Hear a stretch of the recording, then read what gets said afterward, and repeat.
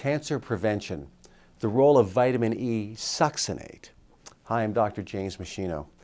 You know, a fact that's not known nearly as well as it should be is the fact that vitamin E succinate, not other forms of vitamin E, but vitamin E succinate is the most effective anti-cancer form of vitamin E.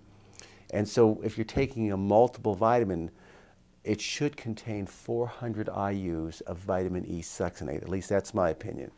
And in our cancer patients, I usually give them even higher doses of vitamin E as part of the adjunctive nutritional management of cancer and also to prevent cancer recurrence. So how is vitamin E succinate unique compared to other forms of vitamin E? Well, here's what it's been shown to do.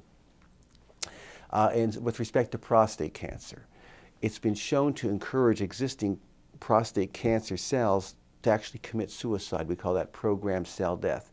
It's also been shown to inhibit the rate at which prostate cancer cells can divide. It also blocks what are called the androgen receptors. Prostate cancer cells are very sensitive to testosterone, as an example. But vitamin E succinate can block the receptors so the testosterone can't get into the cell or stimulate the cell to divide. It's also been shown to help cancer cells reestablish the pathways through which they commit suicide or program cell death. It's a bit complicated, but you know, this is a very unique molecule. You don't have drugs that can show these kinds of properties. Other forms of vitamin E don't do this either. With respect to breast cancer cells, what we see is that when cancer forms, very often the death receptors, these are receptors on the cell surface, become very unresponsive. So normally if a cell gets infected with a virus or something, you know, the immune cells can come and stimulate those death receptors and tell the cell to commit suicide. Cancer cells have those death receptors, but they desensitize them. So it's very hard for the immune cells to kill the cells because they've turned off their death receptors. Vitamin E succinate's been shown to sort of reactivate the death receptors on cancer cells. The studies, most of them have been done with breast cancer cell lines, so that you can stimulate the cancer cell to die from the outside in, if you will.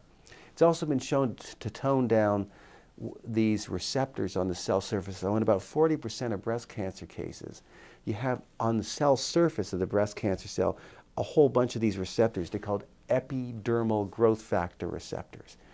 And women that have more of those are more prone to breast cancer, because these receptors sort of bump into each other. They send a signal into the cell telling the cell to divide like mad. Vitamin E has been shown to be one of the compounds that can sort of silence those receptors, slowing down the rate of cell division. Vitamin E succinate has also been shown to help block the formation of new blood vessels around tumors so they can't get the nutrients they need to form larger colonies and metastasize. You know, they're trying to make drugs that can do these kinds of things. Other experimental evidence that we have shows with other types of cancer cells, it encourages them to commit suicide, it inhibits their replication rate. So my recommendation is that because there's no vitamin E succinate in food, you have to get some every day from a high-potency multiple vitamin. So I like a high-potency multiple vitamin to be enriched with antioxidants. Vitamin C, 1,000 milligrams. Vitamin E succinate, 400 IUs. Vitamin A, 2,500 IUs. Beta-carotene, 15,000 international units. Bioflavonoids, 50 milligrams. Lycopene powder, 6 milligrams of B50 complex. Vitamin D, 1,000 IUs. Calcium, 500 milligrams. Magnesium, 200 milligrams. And selenium, 200 micrograms. That's what I take every day.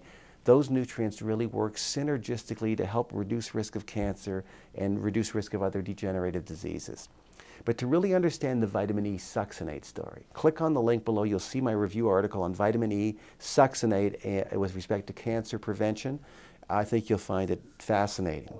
And all the scientific references are there, so you'll see you're getting only sound evidence-based information from me. Now at machinohealth.com, you can see my other review papers on other subjects. You'll see footage from my live professional seminars. You'll see other downloads and videos I've created. They're all there to help you lead a long, healthy, functional life. All of my review papers and teaching materials are complete with all the scientific references, so you'll see you're getting sound scientific information from me on any health topic that you're looking for. So you should make machinohealth.com an ongoing, reliable resource of health and wellness information for both you and your family members. Thanks so much for watching.